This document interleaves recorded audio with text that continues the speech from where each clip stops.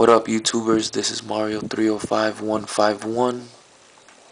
Today I'm going to show you how to change the font on your iPhone 3G, iPod Touch first and second generation running on 2.2.1. In order for this to work, your iPhone or iPod Touch has to be jailbroken. Okay? So let's get started. I'm using my iPhone 3G. Before I show you how to get the fonts, I'm going to show you how the fonts are right now. Stock or default. As you can see there, the YouTube service or Acai Berry Elite, whatever. Okay. What you're gonna want to do, you're gonna want to go to Cydia.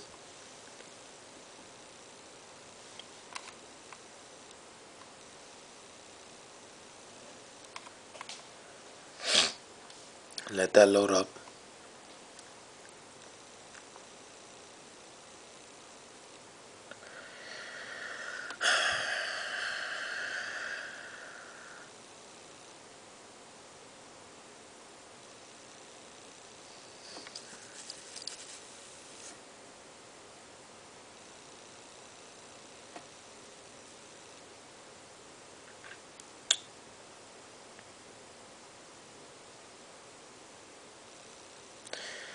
Okay, what you're gonna want to do, you want to go to search.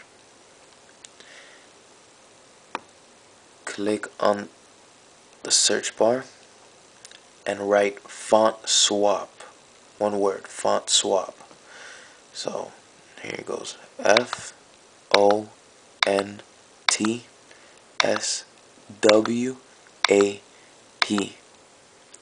You want to click on search and you want to scroll down until you see font swap. There you go, font swap. That's the one you're going to want. Okay, since I already have it, my thing on the upper right hand corner says modify, but on your guys' iPhone or iPod Touch you'll say install. So what you're going to want to do, you're going to click install, and then it's going to take you to a page where you're going to want to click confirm on the upper right hand corner. Once you download it, click on the home button and you search wherever, here it goes, wherever the icon lands or the app, and the icon is going to be a capital A and a lowercase a. You're going to want to click on that. There you go. And you have a selection from dialer fonts, lock fonts, note fonts, and system fonts. What you're going to want is system fonts, because that changes the whole system, including mail, Safari, let's see, text messages, anything that has to do with lettering on your iPhone or iPod Touch, it will change. So you're going to want to click on system fonts, and you don't have a real big selection, but it'll do. It's pretty cool.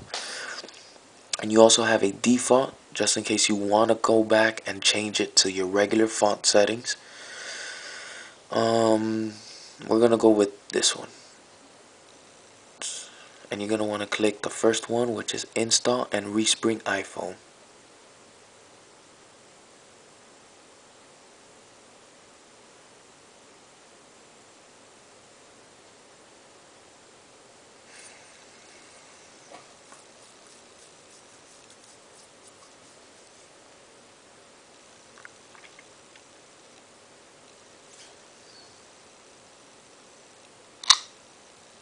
Okay, let's go back to mail and check it out.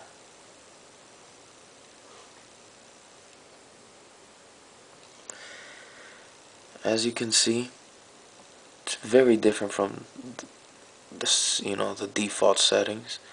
It's pretty cool. Everything from text messages to the Safari, anything you could possibly think of that has to do with the letters will change, as long also with the numbers. So you're good with that. And there you go. That's how you change the font settings on your iPhone or iPod Touch. Hope you guys liked the video. This is my second video. I'm trying to get a little bit better at it. Please rate, comment, and subscribe.